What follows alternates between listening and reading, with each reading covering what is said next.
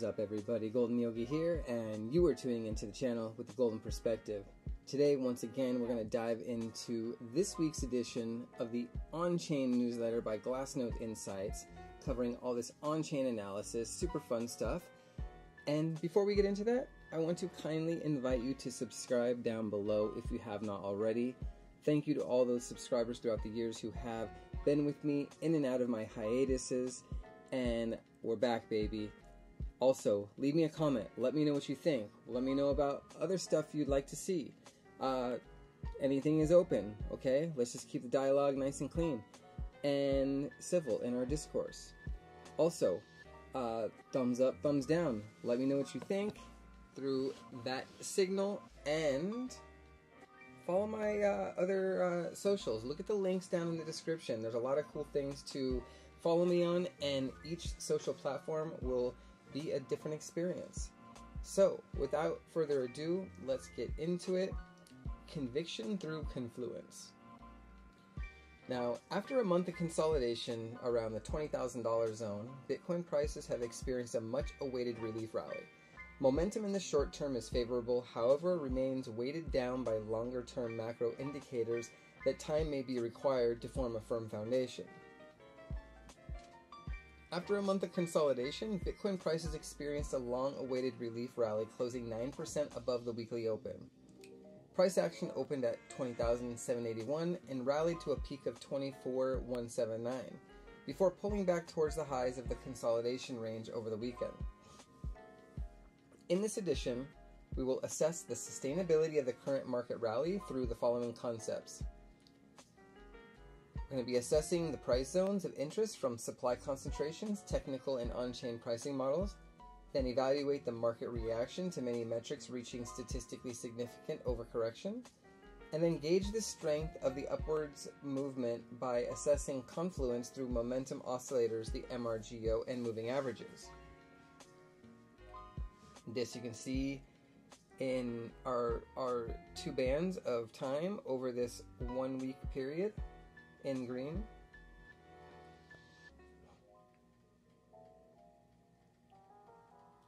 Hodler supply concentrations. With the market valuation of Bitcoin falling over 75% in 2022, speculators have been largely expelled from the network, as discussed in the week of On-Chain 27. During this process, a redistribution of coins from lower conviction to stronger conviction holders take place. This is a mechanism native to any market cycle where assets are transferred to more cost-intensive hodlers who invest longer-term time frames and allow their coins to mature into cold storage.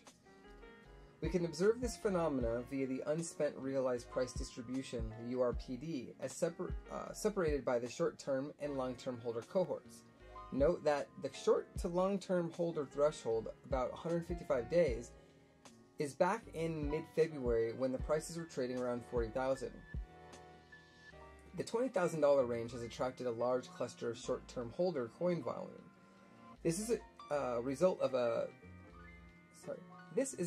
a significant transfer of ownership from capitulating sellers to new and more optimistic buyers. Short-term holder demand nodes can also be seen at the psychological price level of $40,000, $30,000, and $20,000. Notably, much of this supply, including the long-term holder supply above, has not capitulated despite prices trading more than 50% below their acquisition level. This is likely indicative of ownership by relatively price-sensitive, insensitive buyers, meaning they can handle the fluctuations and not care. It would be constructive to see the short-term holder held coins at the $40,000 to $50,000 range level start to mature status over coming weeks, helping to bolster this argument. As you can see here, as it's pointing out, got a big amount at the $20,000 range.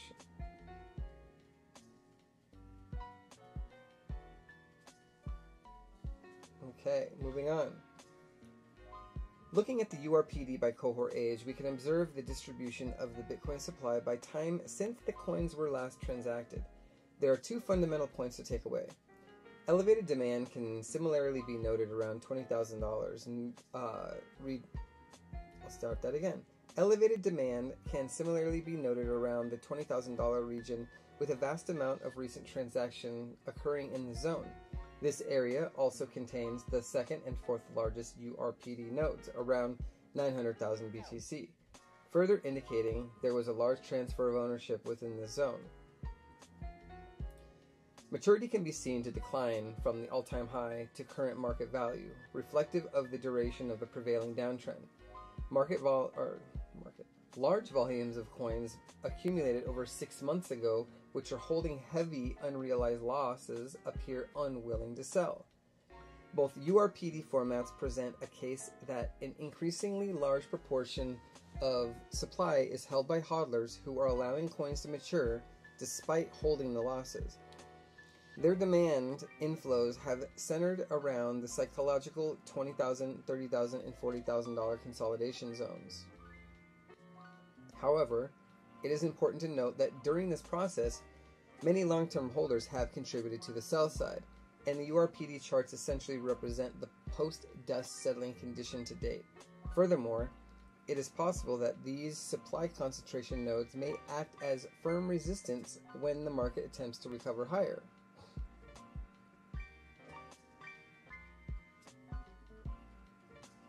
Rebounding off an overextension. Prices have responded positively this week, breaking above the recent consolidation zone. This comes off the back of what may be considered a significant short-term overcorrection, with many metrics reaching extreme statistical deviations. This was driven heavily by a period of rapid deleveraging across the market, with many lenders, investors, and trading firms seeing collateral liquidation,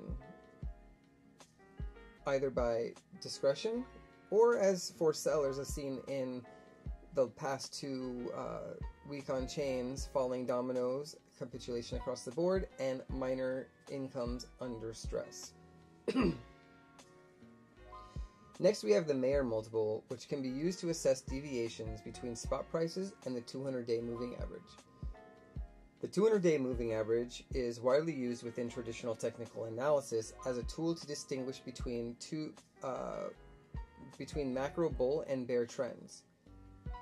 At the most extreme during this price correction, the Mayer multiple had reached below 0.55, signaling the market was trading at 45% discount to the 25-day moving average. Such events are extremely uncommon and only account for 127 closes out of 4,186 days, a total of 3% of the trading history.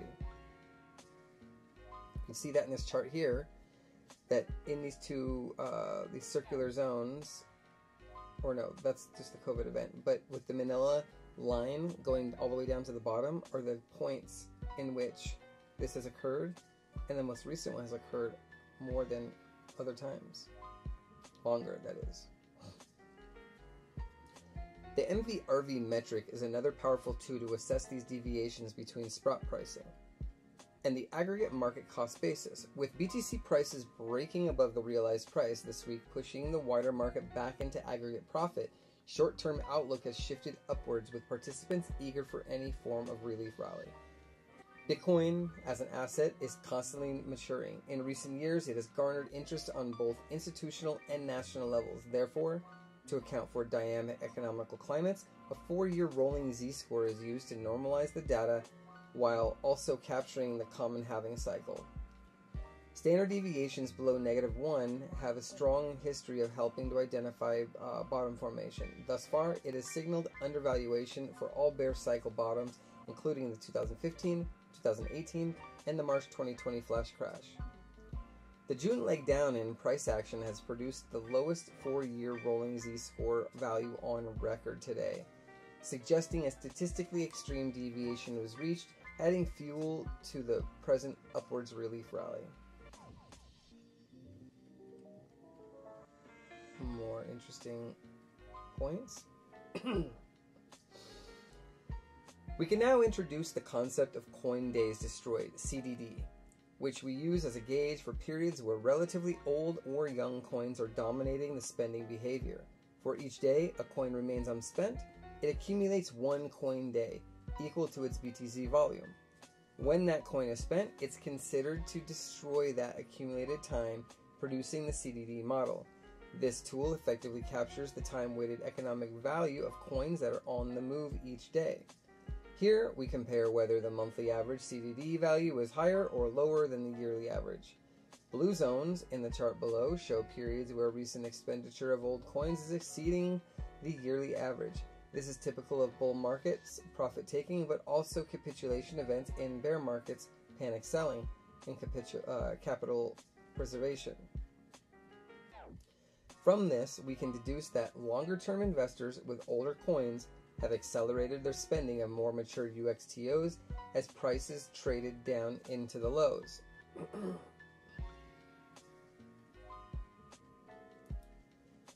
The MVRV Z-score in blue can then be used in combination with the coin days destroyed, CDD oscillator in orange. This produces a model which observes both aggregate profitability, the MVRV, and the coin age demographics dominating actualized spending behaviors.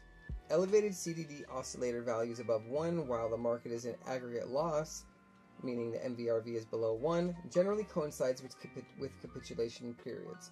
Elevated CDD oscillator values above 1 while the market is in aggregate profit, MVRV above 1, usually coincides with topping structures.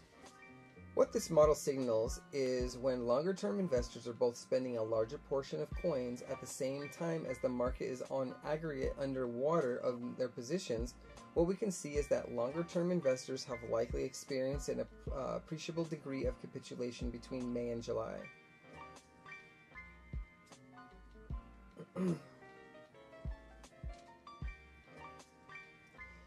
We can now formalize this observation by inspecting the actual spending behavior of long-term holders. Long-term holders are often considered synonymous with hodler class and represent participants of statistically higher conviction. In the chart below, we compare the profitability of their more recent monthly spending and their yearly average. When monthly profitability exceeds yearly profitability, the market is entering overheated conditions as long-term holders are spending more and taking increasingly large profits.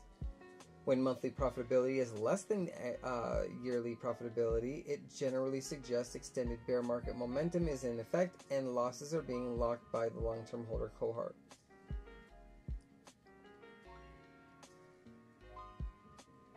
So you can see here, we are in the second to largest stretch of poor long-term holder profitability, which tells me it's got to flip soon. In the current market, long-term holders have seen their recent profitability drift significantly below their yearly performance. For almost 400 consecutive days, the decline has reached similar duration and depth to the 2018 bear market lows, and provides added weight to the arguments made above. With such severe statistical deviations from the mean, punctuated with unprecedented forced selling from crypto-native institutions across the board, a wave of relief was of high probability. In the next section, we will assess the conditions required for continuation of the current upwards momentum, as well as conditions that would lead to rejection. Resistance to recovery. With price action now experiencing its first relief rally since April, we can assess various models which have provided overhead resistance in previous bear cycles. We can compare resistance levels between both a macro-technical viewpoint and then seek confluence with a suite of on-chain models. The following simple moving averages have displayed relevance for Bitcoin price action throughout time. We got the 200 weekly moving average, which is currently at around 22K, and has historically been an indicator for bottoming formation. The 111-day moving average, which is a component of a Pi cycle top indicator and currently resides at $30,000, aligning with a psychological price level and with supply concentrations detailed above. Then there's the 200-day moving average, is trading at $35,000 and remains at a key transitional boundary between macro bull and bear market momentum. Here we can see all three of those on the chart. We just got over the 200 weekly moving average, and the suggestion is we got to get through these other ones to start to recapture all the sentiment. Next, the on-chain cost basis of short-term holders, long-term holders, and finally, the aggregate market cost basis can be used to assess relative price action strength. We can also consider the realized price to liveliness ratio, the RPLR, which aims to describe a sort of hodler implied fair value. Price has recorded a breakout above both the realized price and the long-term holder realized price, which are each trading at 22,000. The channel between the two is a contested point of interest, providing Confluence with the 200-day weekly moving average. The short-term holder STH cost basis is currently trading at 28,500 and is in a strong downtrend. This is a product of two mechanisms. Short-term holders realize losses, lowering their average cost basis, and the transfer of coin wealth to a new cohort of short-term holders buying closer or below the current spot price. The RPLR is trading at 35,800, which provides Confluence with the 200-day moving average. Given the wide view on the 200-day moving average and the implied value imparted by the hodlers in the LPLR, these models make for a structural level worth keeping an eye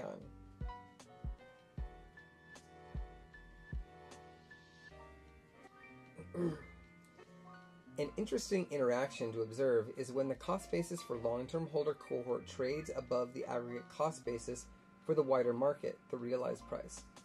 For the long-term holder RP to increase, long-term holders must either buy coins above their own cost basis, or coins with a higher cost basis must mature past the 150-day threshold.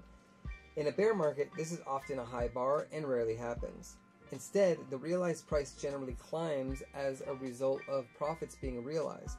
As the market bottoms, strengthens, and sufficient demand flows in to absorb profit-taking, the realized price can climb above the long-term holder realized price. The duration of previous bear market low divergences has ranged between 248 days and 575 days. In the current cycle, it has only been in effect for 17 days in comparatively short duration.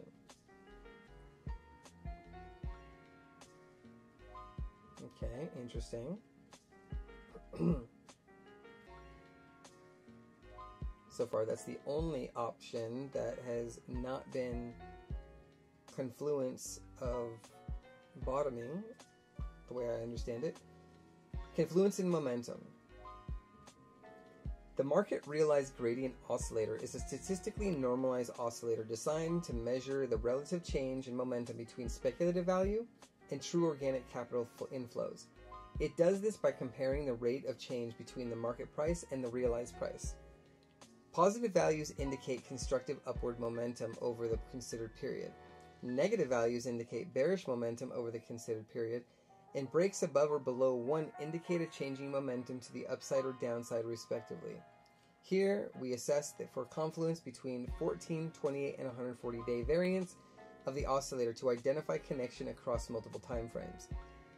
Starting with the 14-day MRGO, a positive breakout can be seen producing structural higher highs indicating increasing momentum. The 14-day oscillator is particularly sensitive due to its biweekly period and thus a more responsive but noisier variant. Further continuation of this pattern to the upside would signify short-term relief is a probability. Rejection from the positive regions would indicate a deterioration in short-term momentum.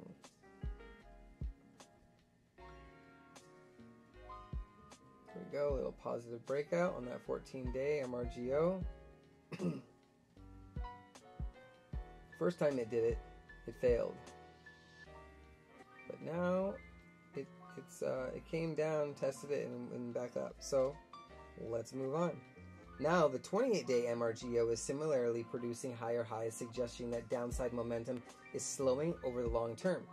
It is currently signaling modest upside momentum is in effect. However, as seen immediately prior to the June sell-off, the previous attempt at upside momentum failed to achieve escape velocity and was followed by a violent collapse in price. Thus, the market momentum relative to measurable capital inflows is at a crossroads in the short term. Right there, it failed. But this is the one that we're interested in, right in the center in orange. see how we do. Then there's the 140-day MRGO. Is a much longer time frame momentum oscillator. Unlike the previously discussed variants, the 140-day is less sensitive to short-term price volatility and thus represents a proxy for long duration momentum and macro trends. The 140-day MRGO has seen persistently lower peaks since March of 2021 and has not recorded a positive value in 2022. This highlights a macro bearish market dynamic has likely been in effect for the last 15 months. The current extended negative value regime is indicative of persistently negative price performance in 2022 and remains in the favor of the bears at this stage. The underlying trend continues to slowly grind higher, indicating a potential longer-term recovery is in effect. However, suggests additional duration and recovery time may be required. If you view through the lens of the 140-day MRGO, the sell-off back in May 2021 remains the most severe momentum shift in this cycle. However, as discussed in A Bear of Historic Proportions, the recent sell-offs in May from Luna and June of 2022 can be considered some of the largest on record. This indicates, on a macro scale, the degree of downside market momentum is diminishing over time, potentially signaling a degree of seller exhaustion, and stabilization is on the horizon.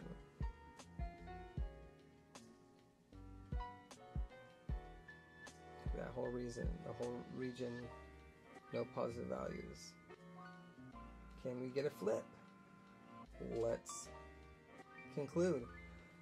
With so little price relief year to date, profitability has been poor for all investor classes.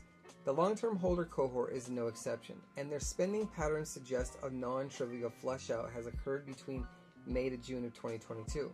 However, long-term supply dynamics continue to improve and redistribution takes place, gradually moving coins towards the hodlers. Notable supply concentrations are observable at $20,000, $30,000, and $40,000 ranges, which tend to align with both technical and on-chain price models, making these regions significant zones of interest.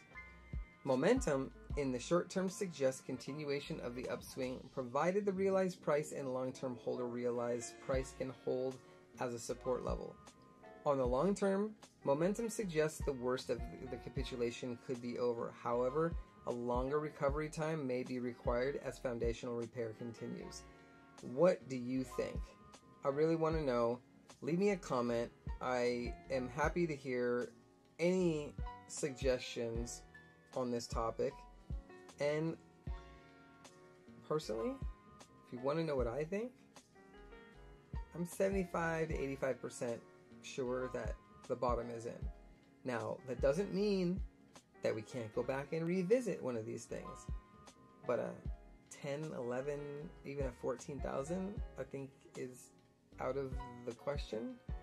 And we'll see about these bears if they try and hold out and get that for their sake. I hope they're scooping up some at these levels and anything that drops below them. So I love you all. Have a beautiful afternoon or morning or evening, wherever you are in the world, and I'll see you on the next one. Peace.